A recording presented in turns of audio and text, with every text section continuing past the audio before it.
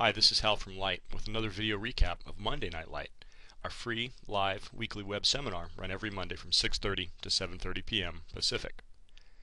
For the last few weeks, we've been discussing the trinity of sharpening, that is input sharpening, content sharpening, and output sharpening. Last Monday, we finished up this discussion by looking at input sharpening. Remember, we did everything in reverse. The input sharpening discussion is going to be a quick recap because we can leverage heavily off of what we learned previously for either content or output sharpening. For a majority of this demonstration, I'm going to use the Lightroom interface, and that is going to be in the Develop module. On the right panel, the Detail tab, we'll see sharpening. For those that happen to be Bridge users, that is not a problem, because if you find yourself from Bridge to ACR to Photoshop, then in the Adobe Camera Raw 5.5 dialog, once again on the Detail tab, you're going to have the sharpening sliders, amount, radius, detail, and masking that are the exact same as what you're going to find within Lightroom. So the engines work the same, everything is commensurate between Lightroom and ACR 5.5. The first thing to know about the input sharpening is that we are going to do this near the beginning of our workflow, but that doesn't mean that when we bring an image initially to the Develop module or into Adobe Camera Raw, the first thing we need to do is input sharpening. It just has to be somewhere within our non-destructive procedural workflow.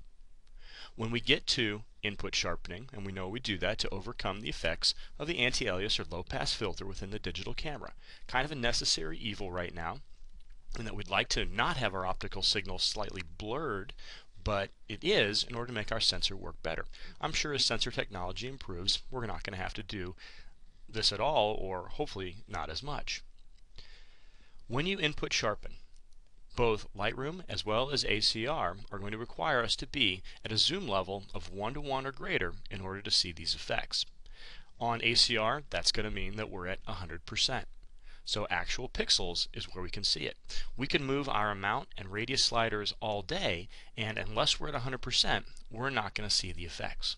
So remember, when you're doing input sharpening, make sure that you happen to have 100%. In Lightroom, we're going to see that because it has a small exclamation point here telling us you need to zoom in. And for those who happen to use ACR, there is a small warning down here below the Detail tab. It says Zoom Preview to 100% or larger. Now, although it says 1:1 or 100% or larger, go strictly with 100%. What we're trying to do with input sharpening is fine detail. We want to regain a little bit of that detail that was lost in the capture process. So our workflow here at Light is the first thing, we will go in and examine the image completely. That is going to allow us to help set our radius slider. We will approach setting the radius slider just like we did with output sharpening. A real quick recap of our sliders themselves. Amount, that's the intensity of the algorithm. Radius, over how many pixels is that intensity applied. Detail controls the size of the halos, and masking is very similar to a mask in Photoshop, but we're going to selectively determine where we want sharpening to occur within our image. Much like our output or content sharpening, we recommend starting with the radius. And your radius, you can see here, is going to be limited from 3 down to 0.5 pixels, which means we're really talking here about low radius, high amount. As you might expect, we need to recapture fine detail. So I'll examine the image first and say, what level of detail do we have? If it's high detail, Light recommends anywhere from 0.5 to 1. A medium detail, 1 to 1.5, and if it's relatively low detail image, anywhere from 2 to 3 pixels as our radius. Exact same rules of thumb that we talked about in our earlier sharpening. For this image, I think it's somewhat high detail when we look at the Monterey Shelf Formation here in Montana de Oro, but very low detail out in the water. Not a problem because I'm going to mask it, but I'm going to leave my radius right around 1. The default, by the way, is 1, so if you are uncertain, just leave it at 1 and you'll typically be good to go. The next thing we look at is amount. Now, the default amount of sharpening is 25. And we're not seeing anything, of course, right now because I'm not zoomed in. You will see on JPEGs and TIFFs, as well as any of the PSDs you might have within Lightroom, and over in ACR, that's JPEGs, just JPEGs and TIFFs, you will see a default amount of 0 because those files have already had some type of in-camera sharpening applied. So to move the amount slider, we're going to need to actually zoom into 100%. So I click in to where I consider to be one of the critical areas of this image that needs sharpening. At that point, we start our Goldilocks process. I'll leave it right there at the beginning, or at the default, 25. And then I toggle on and off. I'm looking to see that slight change. If I have to squint and try really hard to find it at 25, then I move up. If it jumps off the screen at me, it's probably too much, and I need to back it off. Here, I don't think it's quite enough, so I'm going to take that sharpening level up to 50. And we will start to see just a slight increase. Not sure that is going to translate across the web here in YouTube, but you know the process because you've been doing it all along. So the Goldilocks sharpening by toggling our on and off switch. Remember, if you happen to be an ACR user, you're just going to be toggling the preview, which is up to the right of the toolbar. Once you get to the appropriate level of sharpening, as determined by toggling on and off, then we can move forward into the additional sliders. So radius, easily set. Amount, we use the Goldilocks method. And then we move down into detail and masking. Remember when you're doing this sharpening that we don't need much at all. It is a very small amount of sharpening to overcome a very slight blurring of our image. This is not the point to fix an out of focus image with input sharpening. As we always say, when you over sharpen an out of focus image, you end up typically with a mess. So we have this sharpening algorithm applied, and it's an interesting one in that it is luminance values only. Remember in our demos we saw that there were changes to tones as well as changes to color when we used Unsharp Mask or Smart Sharpen. Here within Lightroom or ACR, all we change are the luminance values. So you're never going to see a true color shift or any kind of intensification of colors along edges. Now the detail slider does control halos, and those are that kind of fuzzy area over which some of our sharpening is applied. We recommend at light leaving the detail slider at 25. Finally, we find ourselves with the masking slider. And the masking slider gives us automated functionality for some targeted or selective sharpening.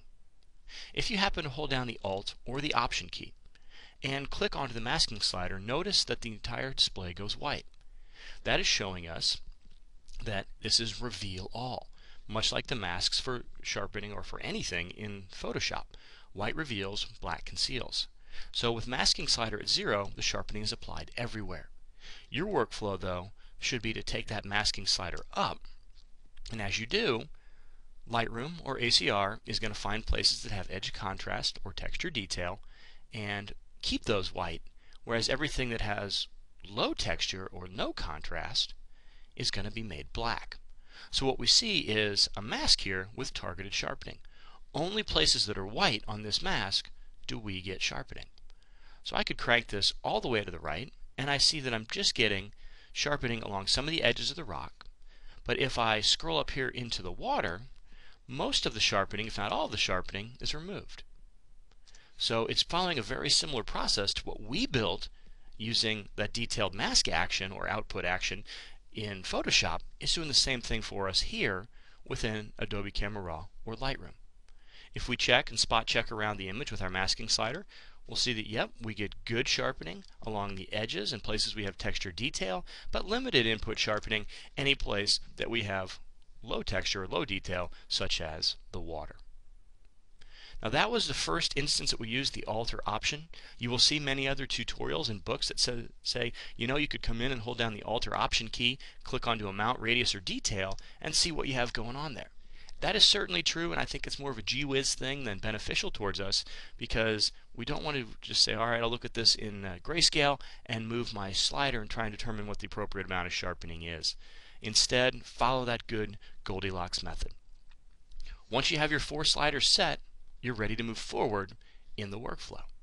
Now that can be just about any workflow within Lightroom or ACR. Remember mine here in Lightroom, I typically start big to small, so to make my universal adjustments, followed by top to bottom, basic, down through vignettes, and then I make local adjustments up here with the graduated filter as well as the adjustment brush. Very similar to what we do within Adobe Camera Raw. We make the universal adjustments, and then I work left to right from basic all the way over in most cases, towards lens correction. Don't really need to go beyond that unless I'm doing a couple of other things. Don't get me wrong, valuable tabs, but not in my normal workflow. And then once I have those big corrections done, I will get up to the adjustment brush or the graduated filter to make this happen. So that's a quick recap of input sharpening. Remember, if you have any doubt, under sharpen, and you're going to be, I think, a little bit better off than if you tend to over sharpen. Thanks a lot. We'll see you on Monday. Any questions, comments, or concerns, please shoot me an email, hal@lightworkshops.com. Remember to pick up the link for next week's Monday Night Light on the blog or via Twitter.